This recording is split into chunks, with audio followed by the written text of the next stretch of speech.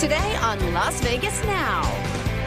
Well, while you are making your fall desserts this year, consider setting aside a bowl of those ingredients for your face. Coming up, we have a beauty expert in studio to share some of her seasonal secrets. The fall season is here, and that means we are talking all things pumpkin, one of my favorite things, but this time not to eat, but to actually use on your face. Joining us today with some helpful beauty tips as we head into the fall season is Hollywood beauty guru Robyn Newmark. Robyn, thank you so much for being here. Thank you so much for having me. Hello, Las Vegas. Thank you so much for having me. Yeah, you're visiting from Palm Springs, and you've done a lot of work out in LA. You've worked with some of the biggest celebrities in the business, so I'm going to trust that you know what you're talking about, and I will trust you when you say it's okay to put pumpkin basically directly on your face. Well, absolutely. So, you know, all of our skincare is sourced from natural ingredients, and, you know, it's certainly not going to compare to our medical treatments, but, you know, I grew up with my mom teaching me how to, you know, mix natural ingredients to make beauty regimens, and so I think it's kind of a nice thing to just know what the source does specifically.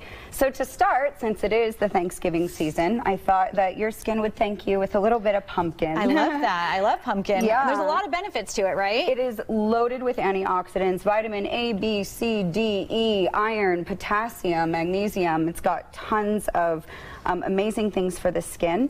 I've already combined it with a little bit of honey because that's going to be the perfect binder, and it's also going to help hydrate the skin. It has some enzymes that are going to eat away some dead skin as well.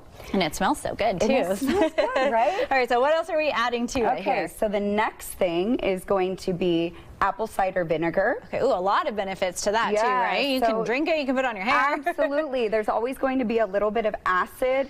And you know, anytime you use acid such as apple cider vinegar or lemon, it's always going to help like break things up. If you have, it's going to brighten the skin. So we're always going to add a little bit of acid. And then if you don't have sensitive skin, I would recommend just a little pinch of cinnamon. Okay. And that is going to stimulate the skin. It's going to bring some circulation to the skin. Now you just simply mix this up and apply it to the face for 15 minutes. Wow. And it's as simple as that. And then do you just rinse it off after? Does it kind of peel off? What's the texture like? It's just going to harden a little bit, and then you would rinse it off with water and just like with a washcloth. Wow, well, basically everything we have in our pantry, you can just put this together. Absolutely. And your face will be bright and smelling good in no time. While you're baking your pumpkin pies, you just put a little to the side. And where can people find you and work with you and learn all of your helpful beauty tips? I know you have a lot. Yes, absolutely. If you're a professional, you can find me at newmarkbeauty.com. I have an online academy as well as an online store for the public if you guys want to learn all my tips and tricks and skincare